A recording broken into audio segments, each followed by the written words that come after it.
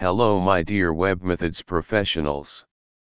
Today we are focusing on parsing large JSON files. This is our sample JSON file which we are going to use for our demo.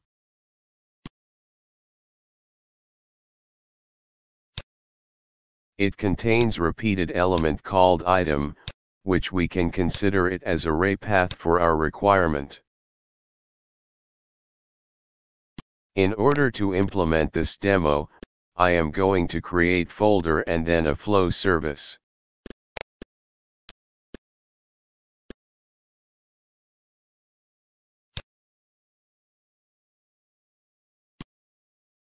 Here I am invoking getFile service to read the JSON content from a file.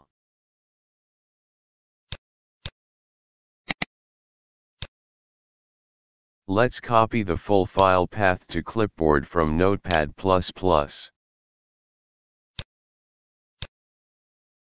And provide it in file name.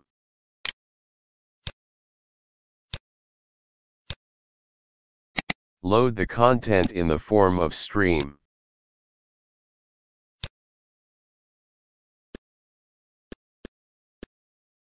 With Integration Server version 10.7, this capability is extended using new built-in services, for iterating over and extracting data fragments from large JSON files.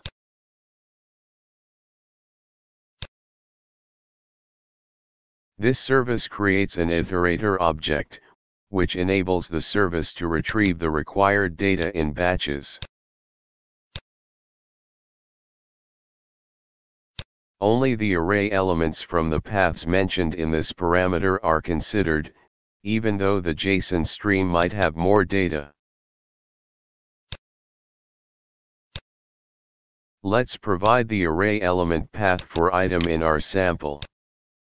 The array paths must follow the JSON pointer notation RFC 6901.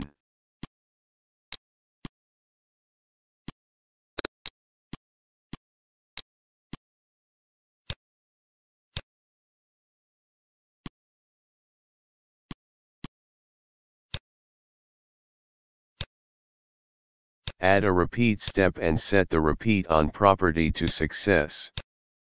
Indent the getNextBatch service under repeat.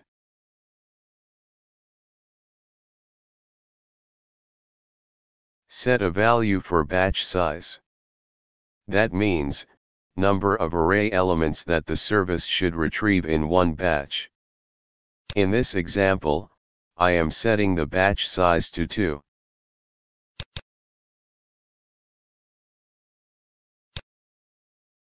The iterator parameter of the getArrayIterator service is an obvious input to the getNextBatch service, and designer automatically connects it to the iterator parameter of the getNextBatch service. One of the output parameters for this service is batch document. If array elements in the batch are JSON objects, they are returned as documents here.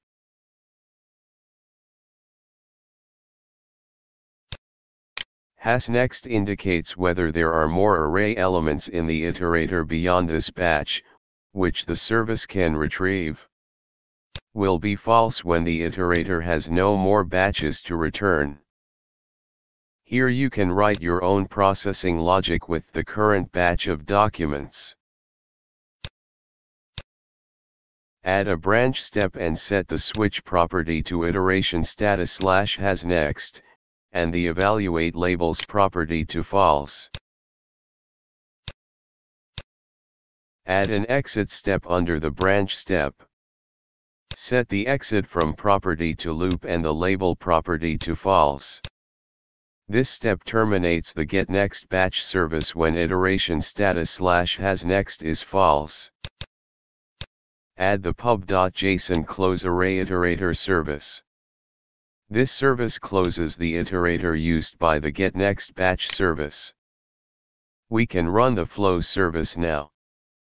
But the debugging feature allows you to see the stepwise results of a flow service.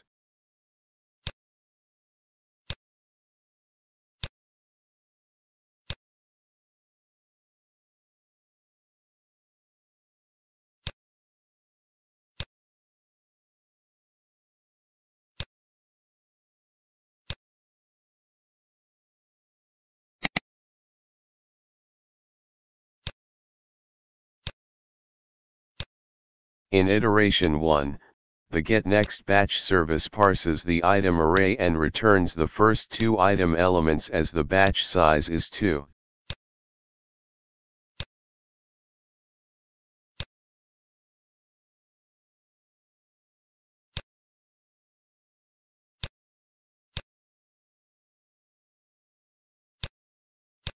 Since the last item element remains, the hasNext property is true.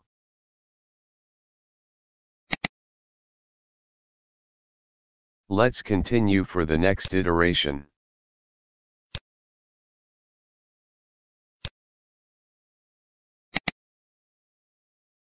Iteration 2 returns the last item element in the batch array.